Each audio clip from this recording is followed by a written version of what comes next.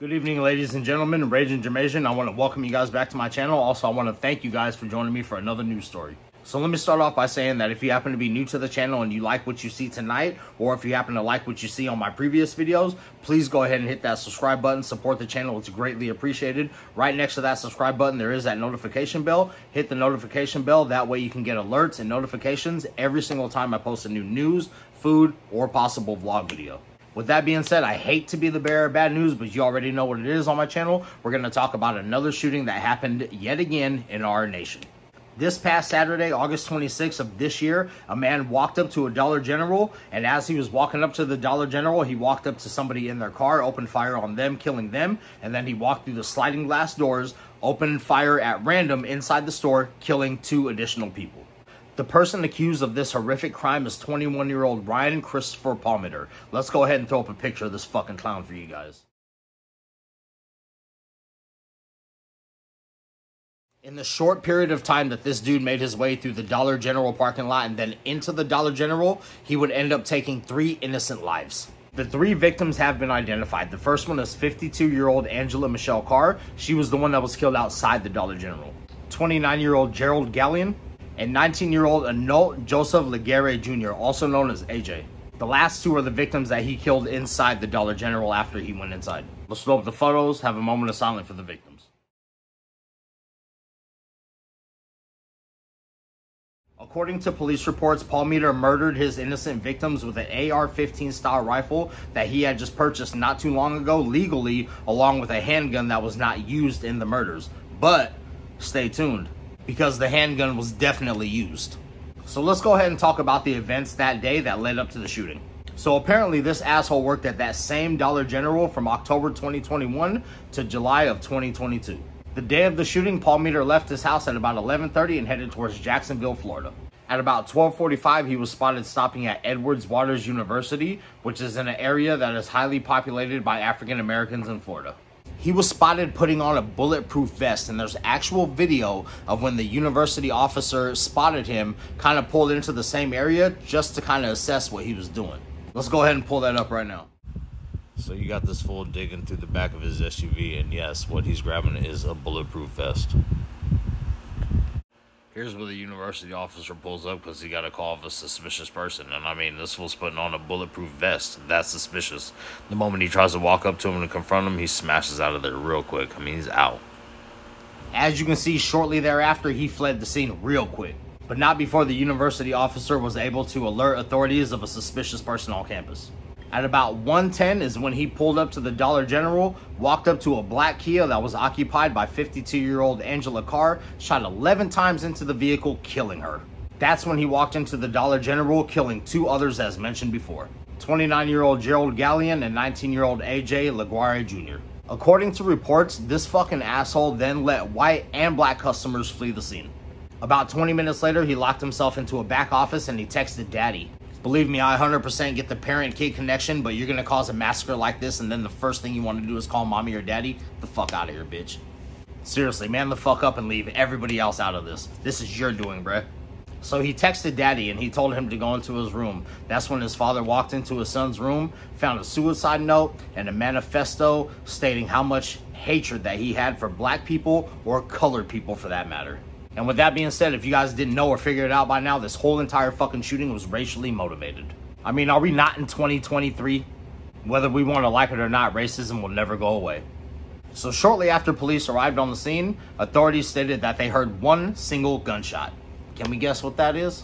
Sure as fuck isn't somebody manning up, that's for damn sure. That 1 gunshot they heard was the gunshot that Palmiter inflicted on himself, killing himself right then and there, going out like your typical pussy.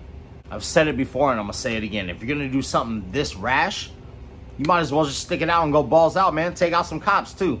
But other than that, you want to take out the most cowardless, just, you're a bitch, bruh. You're the biggest bitch, just like anybody else who does a mass shooting and then decides to go out the easy way. Bitch. Just another coward in the books. Back to this being racially motivated, it is said that the suspect used racial slurs during the killings and also had disgusting ideologies of hate. His AR-15 actually had racial markings, including swastikas all over it. Here's a pic.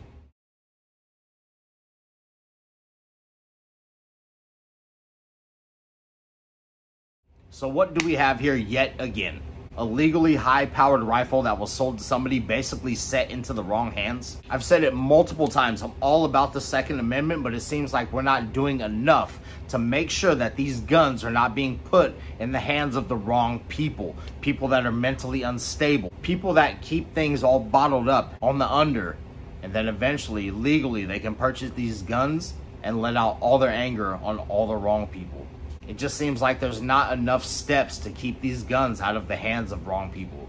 2 of the victims out being productive members of society working at the Dollar General. And then you have a lady that's just out for a regular day of shopping, sitting in her car, whether it be before she walked in or after she left. She's sitting in her car and she gets smoked, dude. That's fucked up.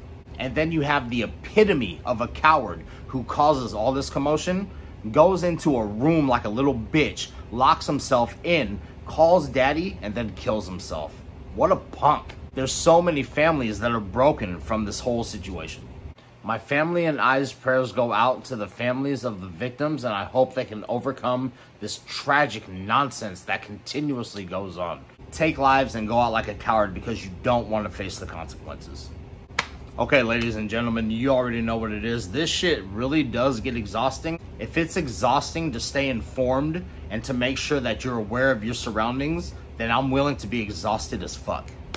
I want to thank you guys yet again for coming back and bearing with me through this tragic story. This is the news. It's fucked up shit. Hey, it is what it is. This is what goes on in the world around us. I can't thank you again enough for bearing with me through this story.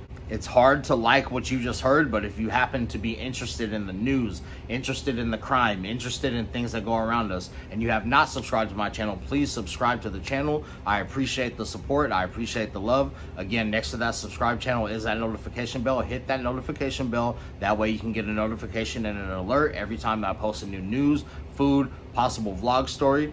And also as well, if you have friends and family that like to hear about the news, whether it be good or bad, like to know about new food and food reviews, go ahead and share the video as well. I do appreciate that. Anything you guys want to throw in, your 2 cents about the story, or any opinions that you might have about the story, or any opinions that you might have about the video in general, drop a comment, start a conversation. I'm always open to other people's opinions and information or whatever they may have that I don't have. I try to do my hardest to do the research on these videos, try to do my hardest to make sure that I'm giving straight facts. Again, guys, you know what it is. I'm Raging Jermation. Thank you guys again for coming back. Stay safe, stay positive. We're all humans out there. Please try to treat each other as such. Dude, if you don't like a race, it's not that bad. If you don't like customer service, it's not that bad. If you got a problem with somebody, it's not that bad. There's so many different ways to dish it out. No need for you to buy a gun and kill people, and if not, go out like a coward and kill yourself, ruin your life and spend the rest of your life in prison. Don't do that shit. Unfucking necessary. Peace.